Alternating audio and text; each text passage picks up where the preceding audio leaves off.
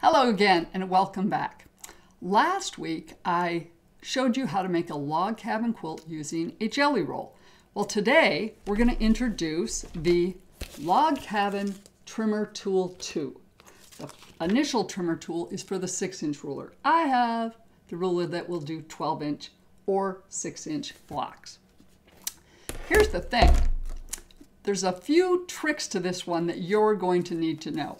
And it's not as simple as saying, oh, let's use this ruler on that jelly roll quilt. It's not going to work. So stay tuned and I'll tell you more. Hi, I'm Wendy J. Haney, and I'm here to show you that quilting does not need to be intimidating.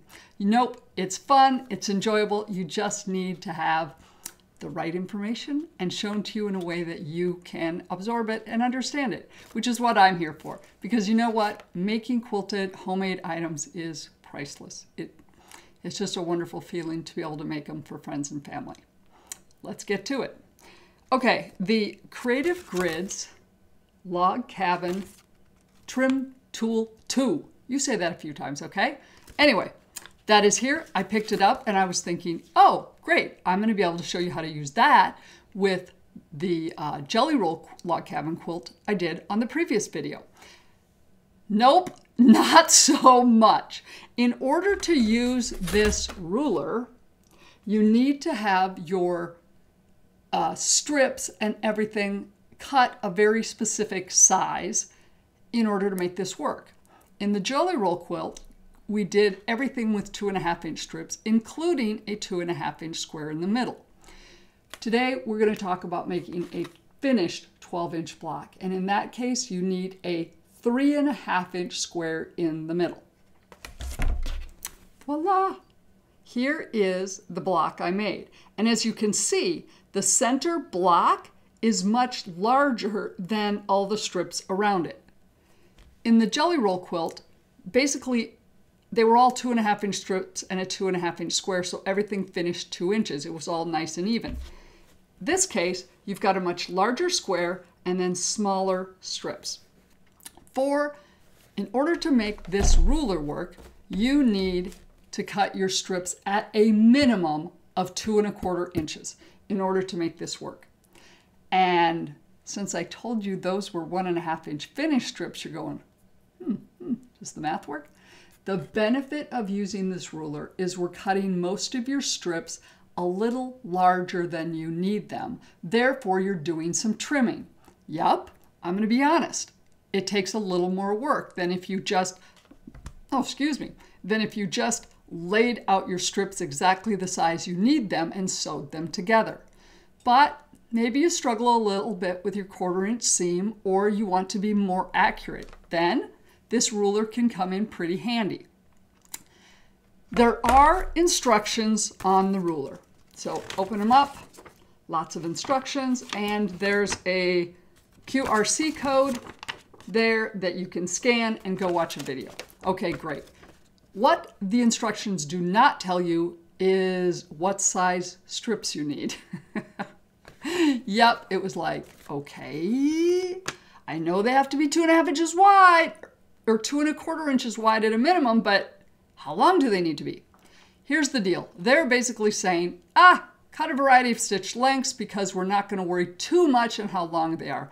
Well, that doesn't work. You don't want to waste fabric just willy-nilly, and you also need to make sure the strips you want to use are long enough. So I did the math for you. So in order to make, this block, which finishes 12.5, and I have my lights on one side, my darks on the other, and as you'll notice this time, I do have a red center.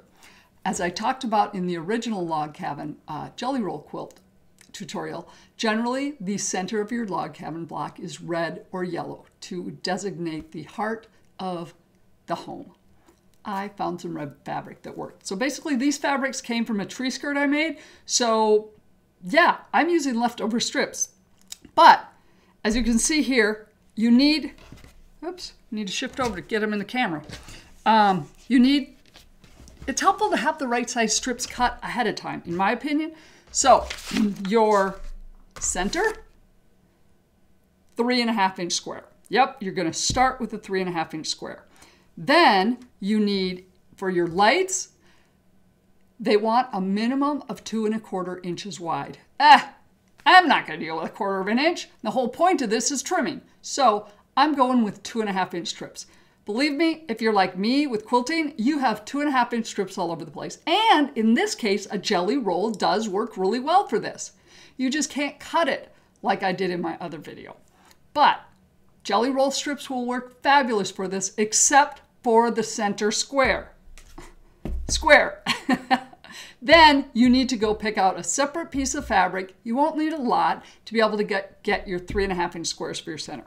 Okay, so for your lights, I decided to cut my strips a 1/2 inch longer than I need. That said, if you don't want to do as much trimming, cut them exactly the way they're supposed to be. And then the ruler is probably less effective because you're more accurate anyway. So I'm doing a 1/2 inch longer on my strips than I need to be. So on my lights, I have a 4 inch and a 6 inch, a 7 inch and a 9 inch, and a 10 inch and a 12 inch. Basically, the size of your strips are 2 inches different in your pairs. On my darks, I have a 6 inch and an 8 inch, a 9, an 11, and a 12, and a 14. Okay? And then I also kind of drew out this picture so I know what it needs to look like. So if I ever need to reference it, especially the first time, once you get your first block done, then you're pretty golden. And then I can use that to reference and make sure I'm putting each of my squares on where they need to go. Okay, so let's get started. I'm going to set these aside and we're going to start with our lights. So here we go. We have our center red and I've got my 4 inch strip, which means, as you can see here, I have a 4.5 inch, I have a 1/2 inch difference, which is fine. So in other words, just put it on there. Put it on there, and as you can see, maybe this has been fabric that I used and didn't need, so I took out the stitches to reuse it. So you're going to go to your sewing machine and you're going to sew that strip. Okay? There we go. And then you're going to come back and you're going to press it. Press to the outside. Press everything away from the center. Okay, so now you've got that.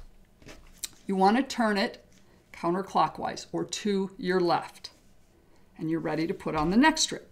Okay, with that said, you could just slap this on here because you've got extra length and extra width and match it up with your bottom block, but I'm sorry. I don't know if you can see that. This bothers me. How do I know that I'm getting that on there straight and not a little kitty wampus or a kitty wampus that way? Because then I don't know about you, but that ruler, that ruler can't fix that problem. So with that said, I am a little particular. So I turn it to my left so I know my center's at the bottom, and I am going to trim it. So make sure you line up nice and square on the bottom of your 3.5 inch square, and you have another one here so you're nice and straight. That means, whoopsie, that means you know you're trimming this exactly where it needs to be. So now when you go and put this on, you can line up with your edges top to bottom. You've got it, and you can leave extra hanging off the top, hanging off the bottom. That's the whole point of this. Okay. So sit tight for a minute, and I'm going to go sew this. I have now sewn on the second piece of the fabric, and once again, you can see that I have extra on my edges. Now, the instructions in the ruler do not indicate you should trim this yet. Instead, they want you to put on 2 more pieces. This one and this one, and then trim it. Well, no. I didn't like that. So, and what did I do with my ruler? I don't know about you guys, but my rulers, they hide. They hide from me. I know they do. They just get up there and hide. So for me, because basically so here's where we had it. So now we're gonna turn it this way, counterclockwise to the left, and now I'm gonna sew on this side. So that means, for me, I wanna trim up that and get that trimmed off. Well, then we're gonna turn it and we're gonna need to trim it up the other. It's like, no. So your log cabin ruler will not allow you to trim up at this point. But I get my Omni Grid ruler out and we're gonna trim it. At this point, it needs to be 5.5. So we're gonna just do a little adjusting and get 5.5. Whoopsie.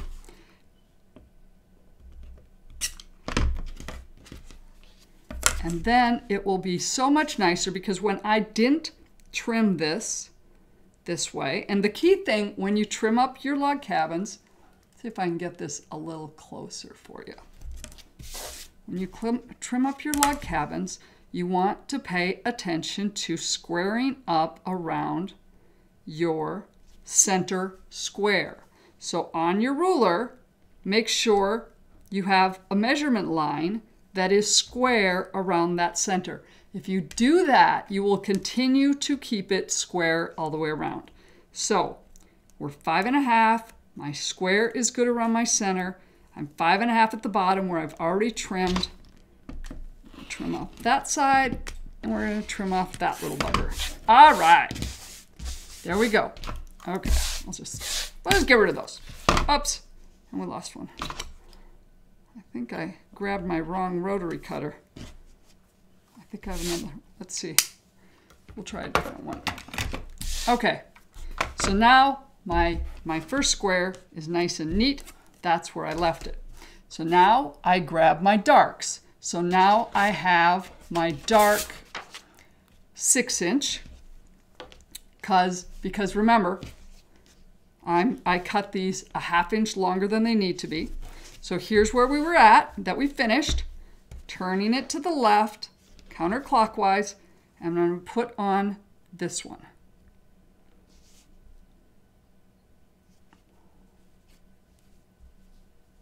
Okay. I sewed on this strip. I pressed it to the outside, and as you can see, I have my extras. So I'm going to turn it counterclockwise to my left, and I'm probably going to need a little bit bigger ruler. We'll just use this one right now since I have it here. And actually, because it also has lines on it, it's going to allow you to keep things all in line also. And I'm going to just trim off this little edge piece that bothers me when I sew on my next piece. Then I grab my next piece of my dark light, 1/2 inch extra long, and it is my 8-inch piece.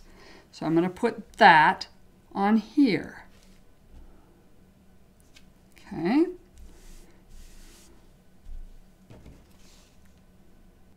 Now, as you can see, I've sewn this one on, and we've got a little hanging off on the edge, etc. So we've got extra here, here, and over here. This is the point the ruler tells you to actually trim the first time. So we're going to get our ruler, and I'm going to show it to you with this red folder underneath it so that you can see the lines hopefully better. So as you're working with it, you want to be able to read the instructions on it. And at this point in time, the instructions say use the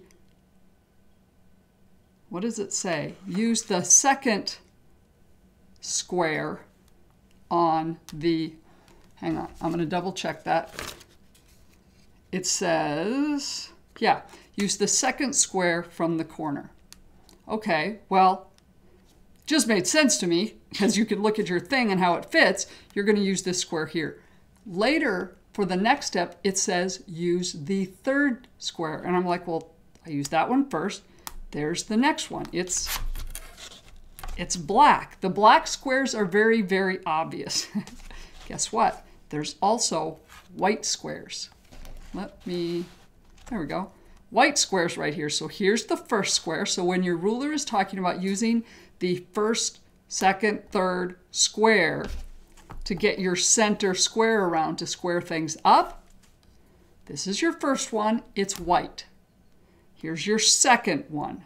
It's black. Your third one is white. And your final one is the center. So when I was going through it, I'll be honest, I didn't really notice the white ones. It made sense when I picked this up to use this for the first one, but then they said use the third one. I'm like, no, you're not. You're using the second one. So learn from me. First square, second square, third square, fourth square. Okay, so there we go. It also has these dotted lines, all sorts of lines to help you square up your ruler, square up your block. So make sure it's all pressed. And then, as you can see here,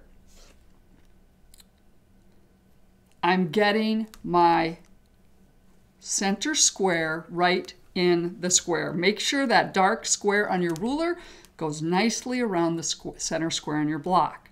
Then you've got these dotted lines. These dotted lines you're going to want to match up with your seams.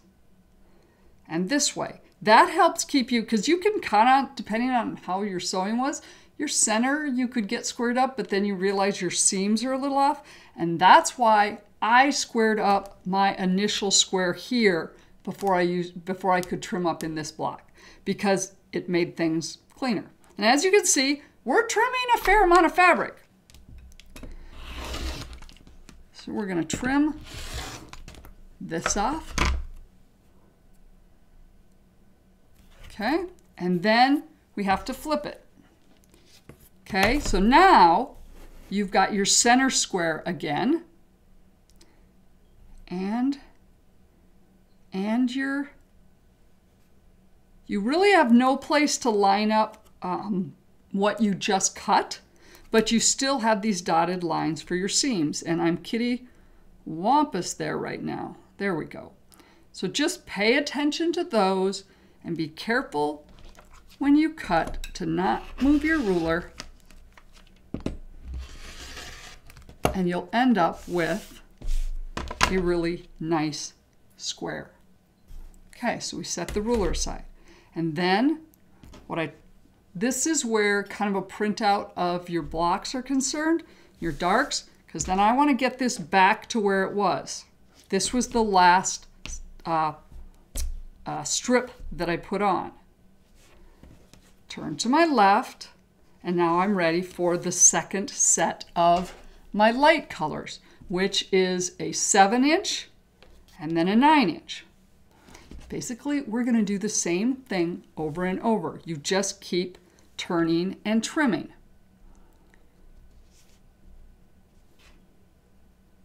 Okay, so now, for me, these first strips, we're fine. I don't need a pin. But as I get longer strips, I want to make sure they're not shifting on me. Well, because they're longer strips. So I'm going to throw in some pins on this one. Okay, and now we're going to go to the sewing machine and we're going to sew this one. Now we have that strip sewn on. Turn it to your left. And for me, I want to whack off this little edge up here. See it there? It's actually maybe, there you go. There you go. So you can see there is that it's longer because of course I'm working with strips that are a 1/2 inch longer than they need to be. Now, if you don't want to mess with that and you have good 1/4-inch seams, cut these strips a 1/2 inch shorter than what I'm recommending, and you're going to be cutting your strips exactly as you need. And then it's going to be important for you to match up your edges as you work on this. But this helps, you know, sometimes you get a little curve. So this allows me to be a little more precise. Okay? So there, so actually in that case, I sewed it on, turned it to my left, I trimmed it. Now I'm in the perfect position to add my next strip, which is a 9-inch strip.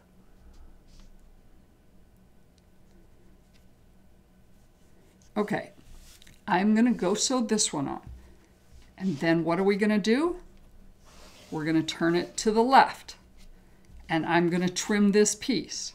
And then I'm going to grab my next dark, which is this one, and I'm going to put on my 9-inch piece. I'm going to put it there. I'm going to press it out. I'm going to turn it to the left. I'm going to trim it, and I'm going to put the next piece on, which is a 11-inch dark. So this is what we're going to end up with. And I'm going to go to the sewing machine and sew all these because I don't think you need to watch me put each piece on and do the exact same thing I did the last time over and over. So we're going to do that. I'm going to put on the other light, 2 more darks, and then I will be back and we'll show you the next step with the ruler. Before I put that last strip on that I was going to sew, I want to show you one more thing. As you're getting more blocks, more strips around your block, there's actually, you're going to not just be trimming the one. So I've just sewed this dark on. I'm turning it to the left. And as I've been doing is I've been trimming, as you can see here, this is longer than the other. I'm going to twist it, but I don't know if you can see there or not. This one is also extra wide. So I'm going to go back here. So in this regards, I'm actually going to be trimming both my bottom strip and my top strip. So this is not unusual. So don't feel like, whoa, what's going on? Just as you're sewing around your block, use your middle strip as your straight, ensuring things look good in your middle too. And then I have a little extra here and up here that I want to trim off before I put my last strip on. Otherwise it makes it, in my opinion, a little hard to make sure this strip is on straight because you don't know where to square it up with. So there we go. I'm going to take this one and I'm going to take it to the sewing machine and we'll get that one on, and then we're ready for the ruler again. Okay, here we are.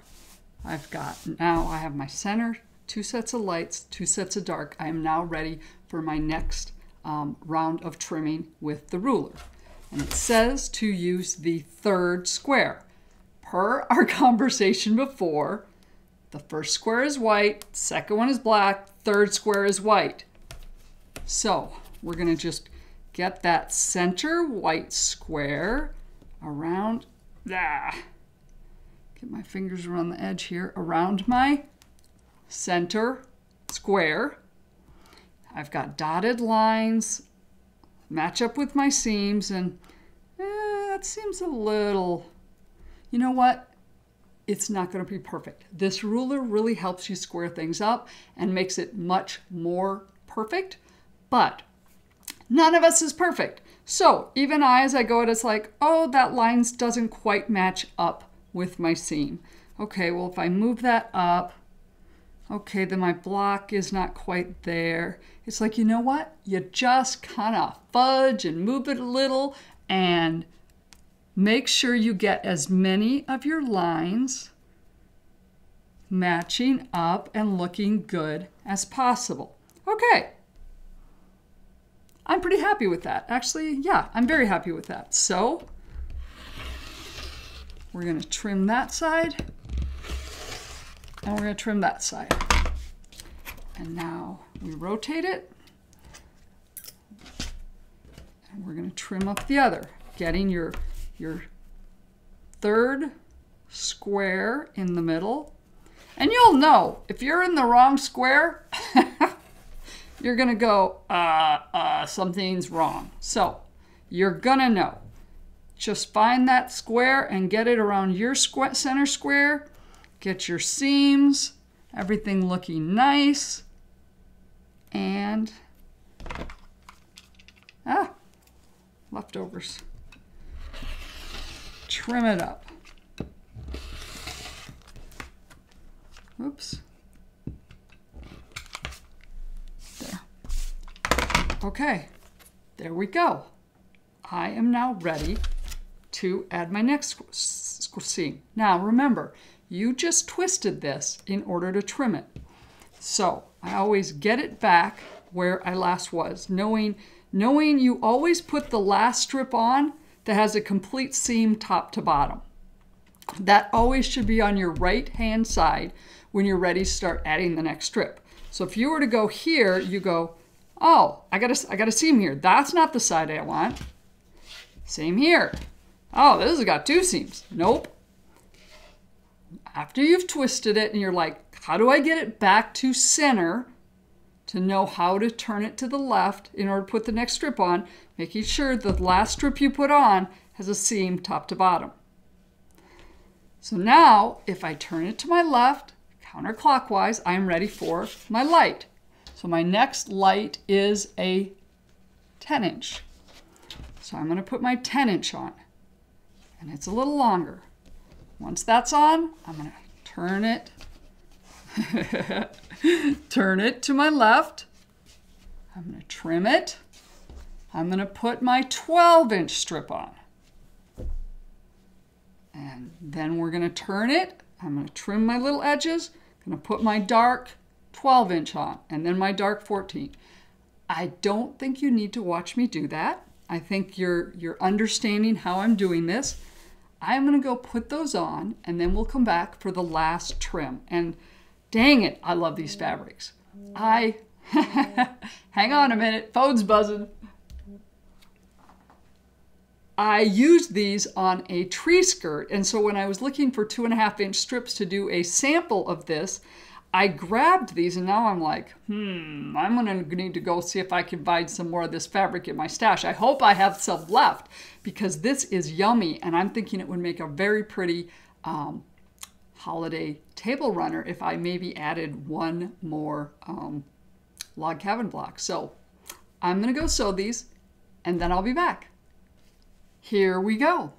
I have put all of the strips on. As you can see, we got little things hanging off the edge, but that's where the ruler comes in. And this time, it'll be pretty obvious. Basically, it's the square in the center of your ruler. So, a little reflection. Okay, well there we go. That's not gonna work. Reflection from the light above me. Okay, so just like before, we're gonna get our center square around our center square of our block.